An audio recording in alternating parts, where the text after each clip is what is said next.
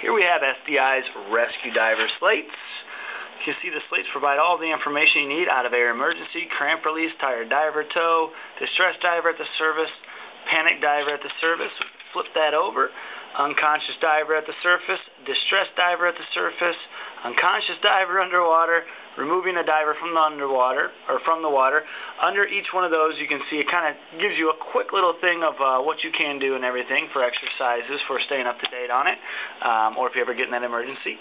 On the next slate, you can see we have dive accident management, missing diver, and some search patterns and different things that you can do, things that you've learned in your rescue diver class.